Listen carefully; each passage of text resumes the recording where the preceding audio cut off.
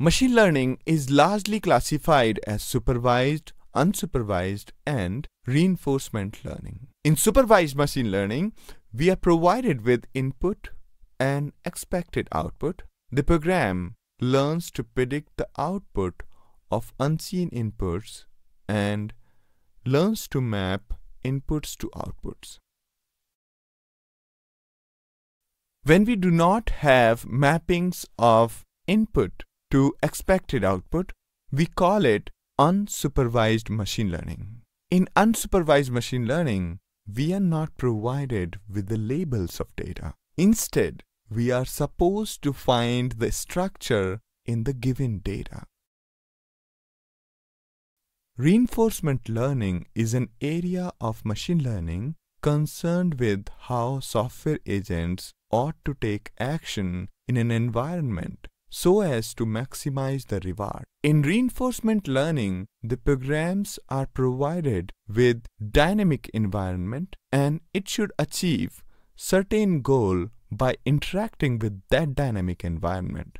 The reinforcement learning differs from standard supervised learning in that correct input-output pair are never presented, nor suboptimal actions explicitly corrected. Instead, the focus is on online performance, which involves finding a balance between exploration of uncharted territory and exploitation of current knowledge.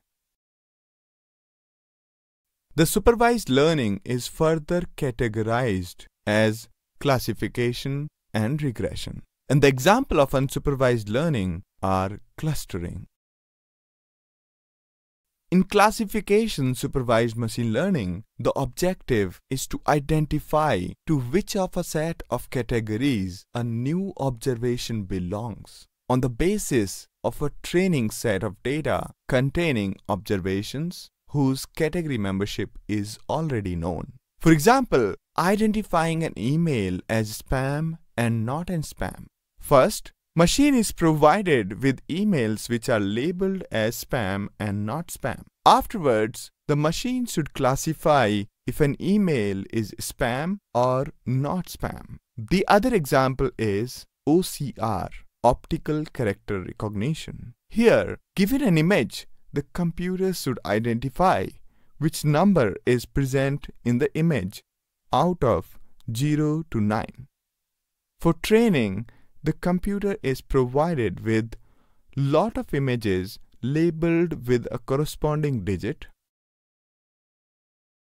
In case of regression, objective is to predict a value which is continuous instead of discrete or categorical as in case of classification. Let's take an example of regression. Say we have historical data in the form of X and Y. X could be the years of experience and Y could be the salary of a person. The objective would be to predict the salary of a person based on the experience. After plotting it, if the data looks like it will fit a straight line, then we can use linear regression. In linear regression, we basically draw all possible lines while calculating distance of each line from all of the points. The line having the least distance is considered as the model, and this line, which is considered as the model, can be used for predicting the future. Clustering is an unsupervised machine learning task. In clustering, we essentially group similar items together. We need to define the criteria for similarity. Sometimes we may need to group elements to form a hierarchy. This is known as hierarchical clustering.